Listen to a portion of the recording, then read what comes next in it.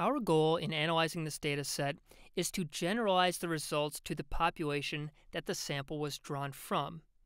In other words, if we see changes in brain activity in our sample, can we say that these changes would likely be seen in the population as well? In order to test this, we will run a third-level analysis, which is a group-level analysis. We calculate the mean and the variance for a contrast estimate and then test whether that mean is statistically significant.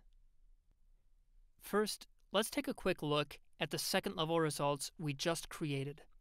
In the second-level directory, there is one feat directory for each COPE, and each of these directories contains a stats directory with the COPE images and their conversions to t-stats and z-stats.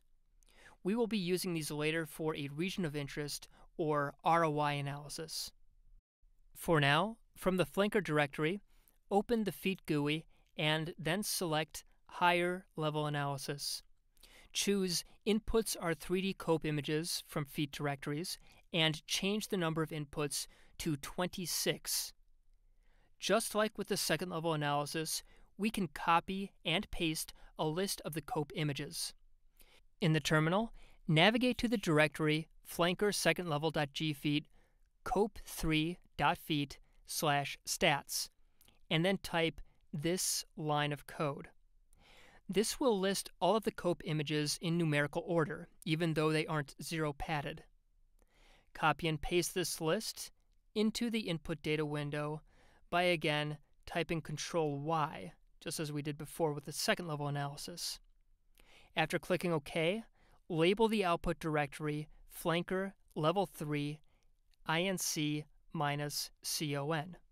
Now click on the Stats tab. For a third-level analysis, we will use mixed effects. This models the variance so that our results are generalizable to the population that our sample was drawn from. Flame 1, FSL's local analysis of mixed effects, estimates parameters by using information about both within-subject and between-subject variability. Flame 1+2 is considered more accurate, but the additional benefit is usually minimal, and it takes much longer. Randomize is a non-parametric test, which we will discuss at another time. For now, leave it as the default as Flame 1. Since we're using a simple design, we can quickly create a GLM using the Model Setup Wizard button. We've already taken the contrast for each subject, so we can select Single Group Average. When you click Process, you should see a model that looks like this. Now we finally discuss the Post-Stats tab. The only defaults you would probably want to consider changing are the thresholding options. None won't do any thresholding. Uncorrected will allow for individual voxels to pass the threshold specified in z-threshold, which in this case would only show voxels that have a value greater than a z-statistic of 3.1. Voxel will perform a Bonferroni correction by dividing the alpha threshold by the number of voxels. And lastly, cluster uses a cluster-defining threshold to determine whether a cluster of voxels is significant. The logic is that neighboring voxels are not independent of one another, and this reduced number of independent tests is taken into account when estimating significance. For a more detailed explanation of how this works, click on the link in the More info box down below. For now, all you need to know is that the default of a cluster correction analysis with a cluster-defining threshold of z equals 3.1 and a cluster threshold of p equals 0.05 is appropriate. Now click Go. This will take about 5 to 10 minutes, depending on how fast your computer is. When the analysis finishes, you will see an HTML page like this. You'll want to look at the Results tab, which displays a thresholded z-statistic image on a template MNI brain. These are axial slices, and they give you a quick overview of where the significant clusters are located. To take a closer look, go back to the terminal and open fSleyes. When it loads, load a standard template such as MNI 152 T1, the 1 mm brain.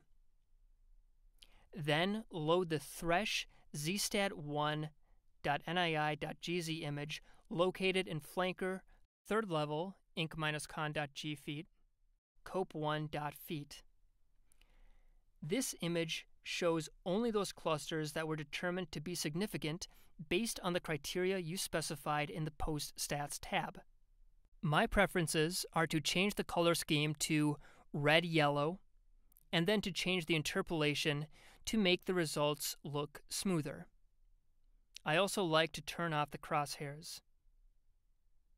You can then take a snapshot of this montage with the camera icon and include the image as a figure in your manuscript.